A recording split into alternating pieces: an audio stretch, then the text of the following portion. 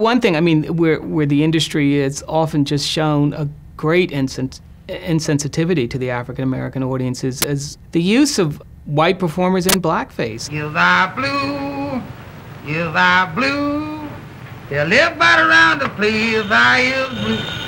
You can see the movie Check and Double Check, which comes out in 1930, and in that we see the stars of Amos and Andy. And Amos and Andy was a very famous, successful radio show. And the creators of Amos and Andy, Freeman Gosden and Charles Correll, they were white, and on the radio we got vocal blackface. Tell you right now, Andy, I can't fix the thing by myself. Well, Amos, I done wore myself out.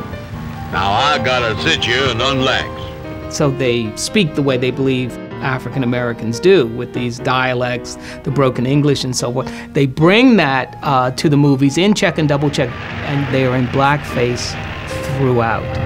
Amos, don't never do that no more. Well, I ain't hit nothing yet, is there? I know, but you ain't gotta graze everything, is you? In one sequence, Duke Ellington's orchestra comes on, and you breathe a sigh of relief in a way that here's real black artistry. When you talk about white people in blackface, let's not just talk about Amos and Andy. Let's talk about some of our great icons. Eddie Cantor, Fred Astaire, Al Jolson. I'd walk a million miles for one of your smiles, on my mammy. I mean, you look at Jolson and Jazz Singer, I mean, this groundbreaking movie, and African Americans have to watch him up there, in blackface and with his black wig on and the ring around his mouth, the exaggerated movements and so forth. And granted, in that film, he's not playing a black character, he's going in, it's a Jewish character who goes in blackface, but you see it show up in other movies. Babes in Arms, Mickey Rooney and Judy Garland, and poor little Shirley Temple at one point goes in blackface.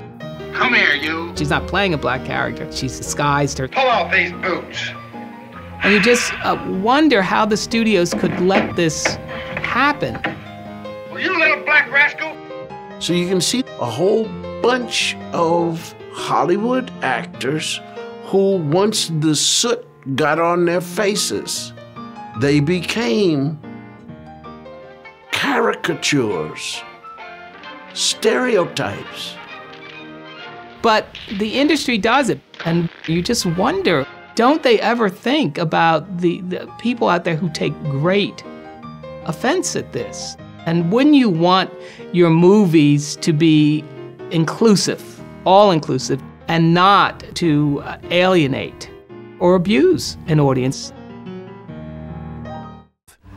Hollywood has come a long way from a time when racial inequality paraded its ugly face on screen. But we still have a lot to learn, and we're highlighting the history of this issue with our May Spotlight Race and Hollywood Black Images on Film this month on Turner Classic Movies.